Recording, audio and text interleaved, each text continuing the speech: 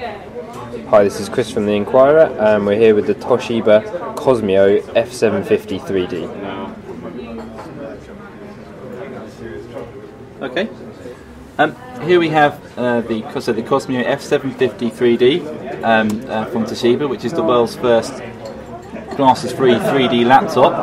Has a 15.6-inch full HD display, which is able to display 3D from Blu-ray 3Ds, or indeed take your existing DVD collection and convert it to 3D as well. It's also able to be supported by the latest Intel second generation Core i7 processor. The machine comes with 6 GB of memory and has a 640 GB hard drive as well.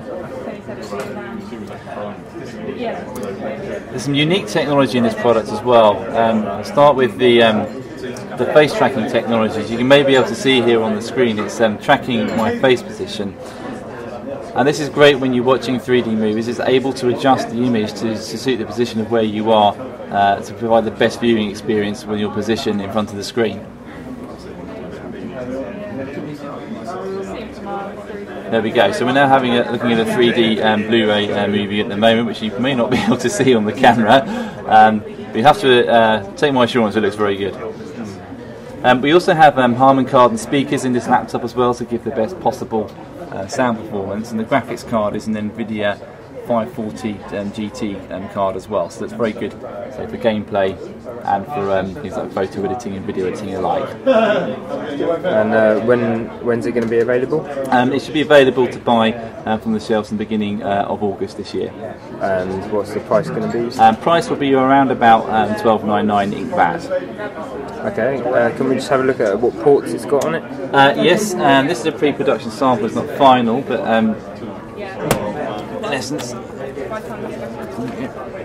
Okay, so here you have an HDMI port. There's 2 USB ports here. The one in the blue here is a USB 3 port, and a VGA connector as well there for external screens. On this side you have a further 2 USB ports, and you also have the Blu-ray XL drive, which enables you to write discs up to 100 GB in size, and a microphone and a headphone ports.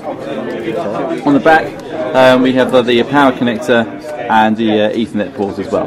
Okay, and what kind of battery life are we talking? I don't actually have that information to hand, so I'll look at that later.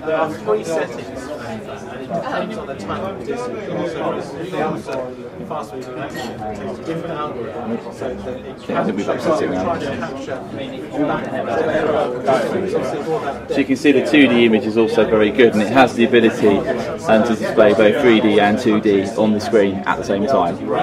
Okay, thanks very much. Okay, no problem.